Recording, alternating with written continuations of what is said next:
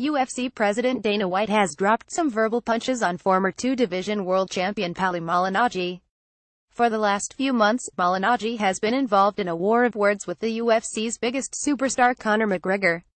McGregor, a two-division champion in the UFC, made his professional boxing debut in August, and he was stopped in 10 rounds by five-division world champion Floyd Mayweather Jr. at the T-Mobile Arena in Las Vegas. Malignaggi, who retired from boxing earlier this year, was hired as a sparring partner by McGregor to help the UFC fighter prepare for the scheduled battle with Mayweather. Malignaggi quit after members of McGregor's team released images of their second sparring session on social media. The images painted what Malignaggi claimed was a dishonest picture of the sparring session, as one image showed Malignaggi down on the mat from a claimed knockdown and other images showed him taking punishment. Ever since that social media incident, Malignaggi has been pressing to fight McGregor in a boxing match to set the record straight, and he believes it's the biggest opportunity possible for the MMA star.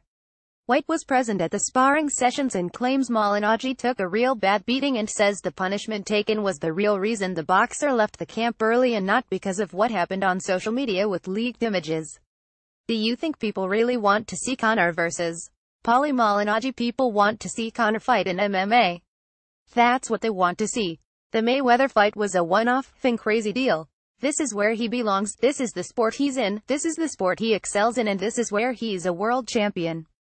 This is where he needs to be, White told the Real Quick with Mike Swick podcast. Why did Pauli Malignaggi get up and walk out of camp after two sparring sessions? Because it was the right thing to do. Because he was going to get hurt, because he was going to take damage that was going to affect him for the rest of his life that he didn't need to take. It's not like they were paying him big money or he had a fight coming up himself. Pauli Malignaggi got up and left camp, and he should have got up and left camp because Conor was going to hurt him badly. It's no disrespect to the guy. It's a fact. I was there. I watched the whole sparring session.